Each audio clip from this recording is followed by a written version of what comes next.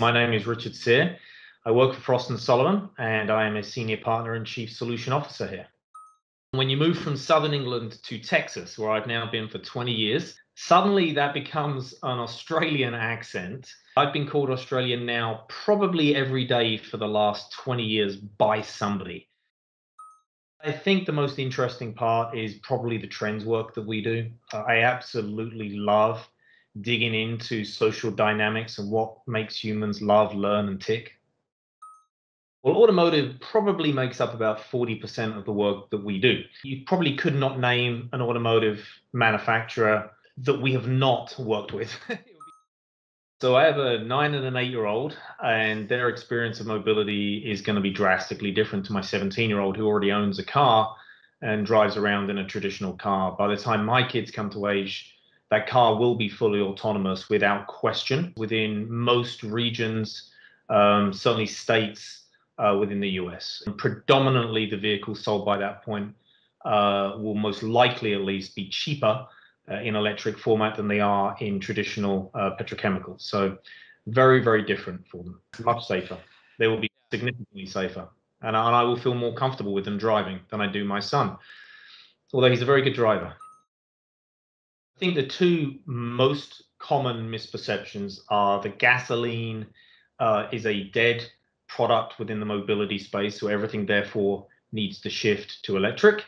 And the second one would be that millennials and Gen Z have driven society to not want to own things. I think absolutely we will see mobility go vertical. So I don't like the term flying cars, but going vertical, absolutely 100%. In terms of rapid transportation mechanisms, I'm not convinced with Hyperloop. I'm much more of a fan of super high-speed trains. And I do think we'll see very high-speed trains that will exceed, well over 200 miles per hour. Testing affects it dramatically.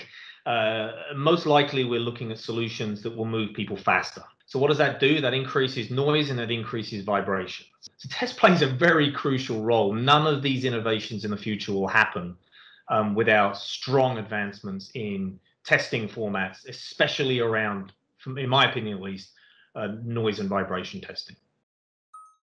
To get into the kind of work that I'm doing, I think the number one thing that you have to be is curious. And by curiosity, I mean that you have an open mind to absolutely everything. And you have to be willing to have your mind changed because of the things that you're seeing and feeling.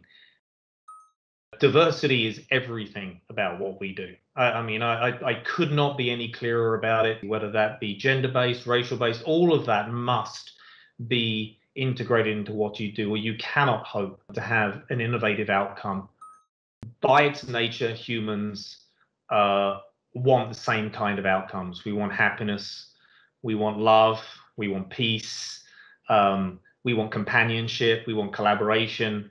And so it's incredibly insightful to see that over the thousands and thousands, tens of thousands of years that humans have been around, really, we haven't actually changed all that much at our core. And so the hope that I have is that that core's not going to change because of politics or viruses or what have you. I still believe that 99.9% of the world want the same thing.